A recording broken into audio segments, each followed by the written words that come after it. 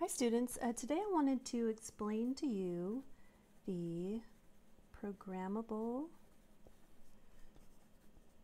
array logic device. This is abbreviated the PAL. So we talked about the PLA, we talked about ROM, but this time PAL, it's similar, I'll say similar to the PLA, but it has a fixed or array, and a programmable and array. Okay, so it's only the ands are programmable, so it makes it easier to program, but it also means it's not as flexible as the PLA, but it's a little bit easier to understand. So let me show you the general architecture. Example of a 4 input, 4 output programmable array logic. So if we have 4 inputs, we'll have input A, and here is our inverter buffer gate. So what comes out of this is A and A naught, and then we have B, and we're going to need B and B naught, C input, C and C naught, and our D input, D and D naught. Okay, so then I can bend these wires down like I did before. So here is D. Let me move this over so you can see it. There you go. So there's D, and this is D naught, and then we have C and C naught, and here is our B, and we'll need B naught. Here's A and our A naught. Okay, great. So then from here, next comes our AND gates. So all of these are potential connections to AND gates. 1, 2, 3. So suppose this has room for 3 AND gates, and then this goes into an OR, and here's our output. So we can have multiple of these.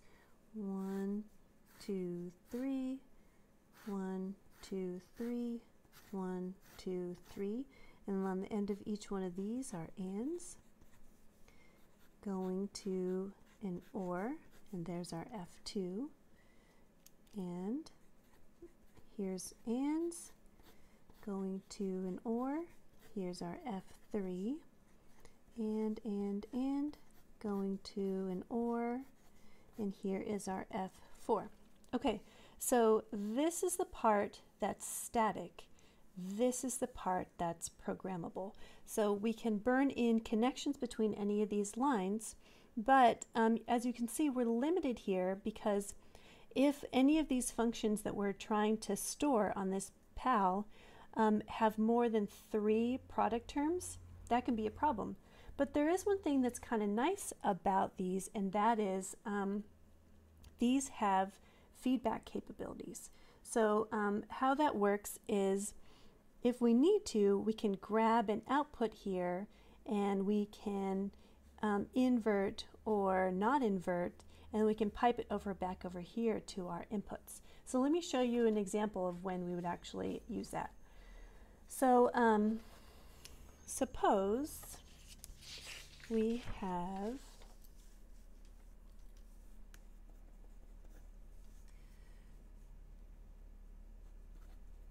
a problem that asks us to program a PAL to implement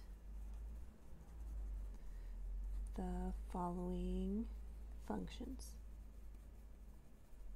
All right, so let's say we have W is a function of A, B, C, D, and its sum of terms 2, 12, and 13.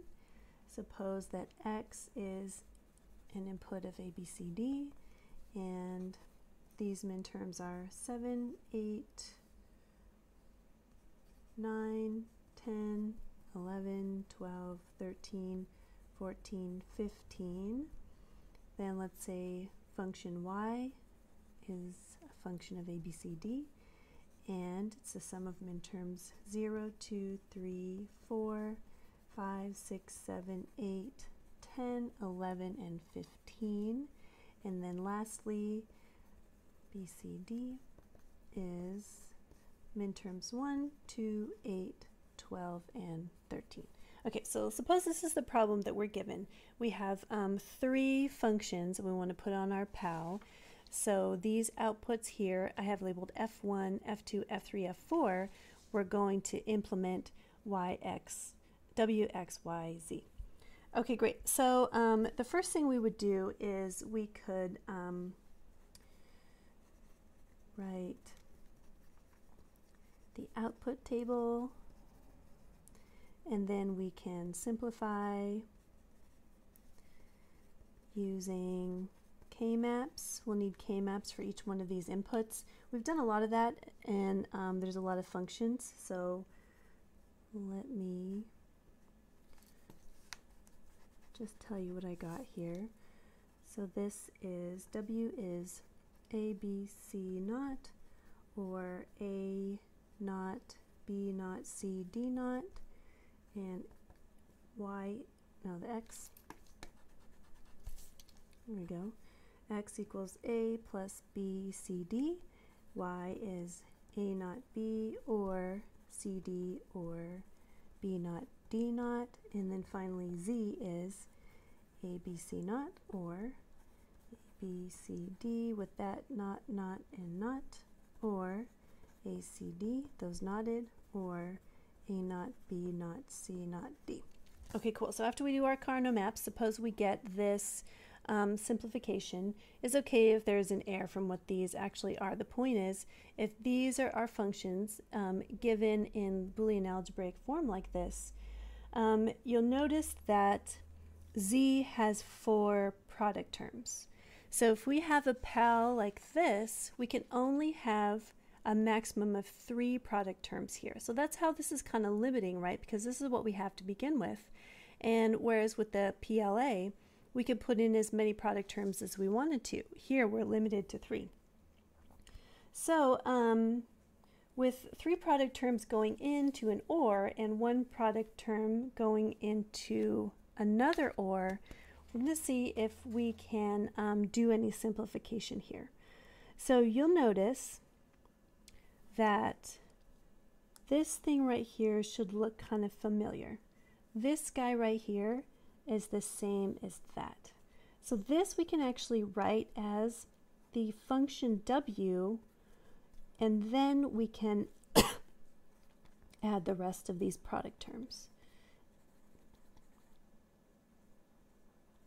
Okay, so this thing here, the sum of products that implements W is kind of a subset of all the product terms for Z. So this is going to be an example of how we can use the output from one of our functions as an input to be a product term in another one of the functions. Okay, great. So since we have 4 inputs and we have a 3 wide and/or array, there are going to be spaces for 4 times 3 are 12 product terms. So you can see that on here. We can have 1, 2, 3, 4, 5, 6, 7, 8, 9, 10, 11, 12 product terms. So how many do we have? We have 1, 2, 3, 4, 5, 6, 7, 8, 9, 10, 11. So we're going to be good there, and then this one we can reuse. So let me write this in a table for you, and then once we put in the table, we'll be able to figure out how to program this grid right here. So product term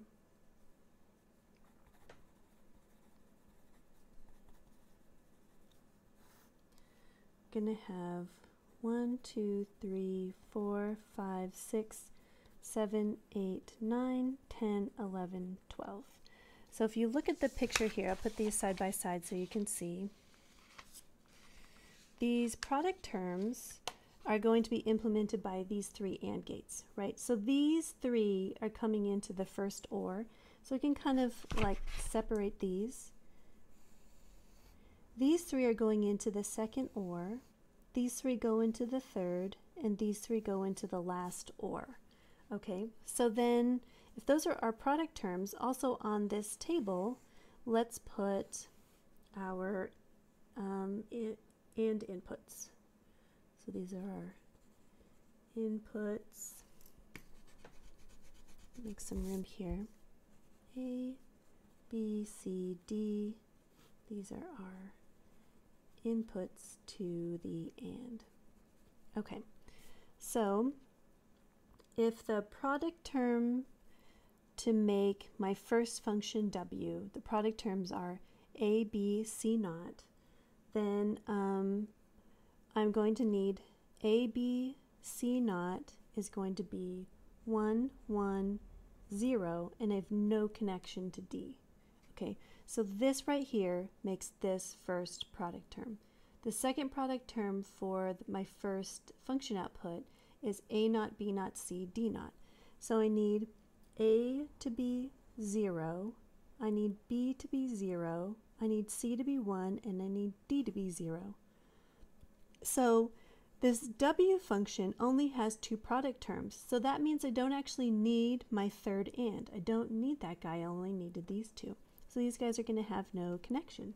And this makes the output A, B, C naught, or A naught, B naught, C, D naught. There's my W. That's my first output function here. My second output function is X. And my first product is A is 1, and there's no connection to B, C, or D. Okay, that makes this guy. And then the second product term is B, C, D. So I need B to be 1, C to be 1, and D to be 1, and I need A to have no connection. Doesn't matter. So here there's 2 product terms, so that means I also don't need this third AND.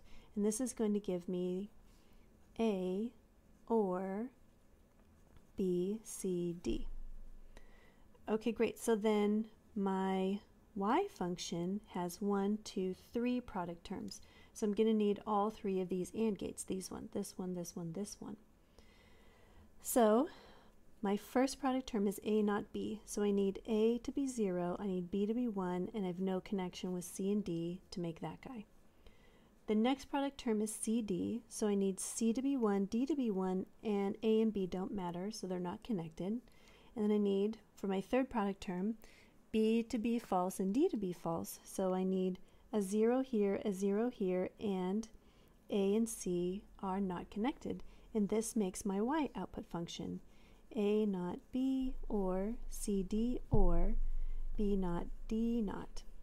Okay, great. So then, now for this Z. This guy has 1, 2, 3, 4 product terms. I only have 3 AND gates here. So I found a clever way to basically put the output from W as one of the inputs for my Z function. So that means that kind of an honorary input is going to be the W, and I can put it up here with my inputs as kind of like a quasi input. So what this is going to look like on my table is to make this thing here, this is W. So I have no connection with my original inputs, but I do have a W. So that's going to be my first kind of product term, is this W. Then I still have A, C naught, D naught. So A is 1, C is 0, D is 0, B has no connection to make this guy, and then A naught, B naught, C naught, D is 0, 0, 0, 1. And this makes my Z function W plus A, C naught, D naught, or A naught, B naught, C naught, D. Okay? So now how do we structure this? What's the architecture look like? So if this is our table, and we want to put it into this architecture, we're going to program this grid right here. And here's my table. What do I need for this first AND? Well, I want this to be I want A, B, and C naught.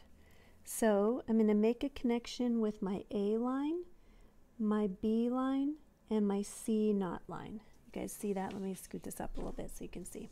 Okay, so A is connected, B is connected, and C naught is connected. And this makes my product term A, B, C naught that comes out of this AND.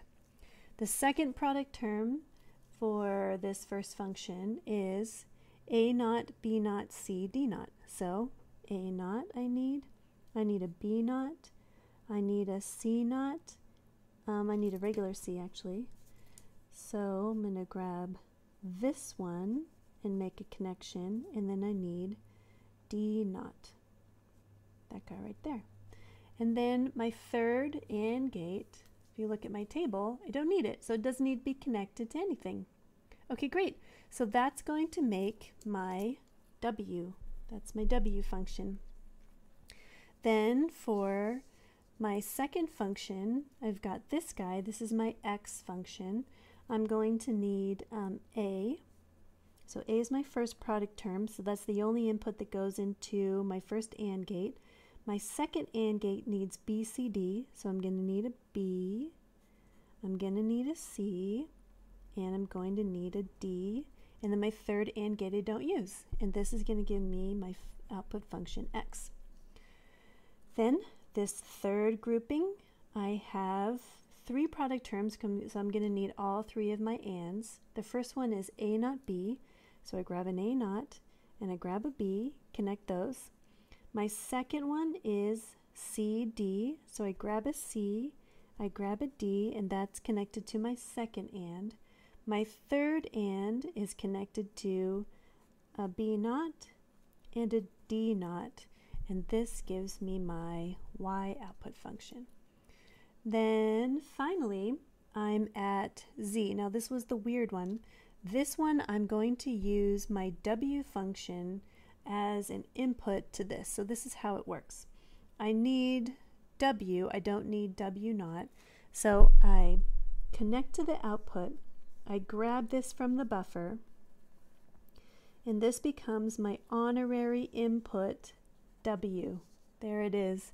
And I make a connection with one of my ANDs. Okay, so this is that feedback capability, and I can do this for any of my output functions if I need them. So if you see any duplicates in product terms, do this, especially in this case where we have more than three, if you're limited by a 3x4 grid architecture like this one. Okay, great. So we made our W. Z also has A, C naught, D naught. So this last one will be A, C naught, D naught.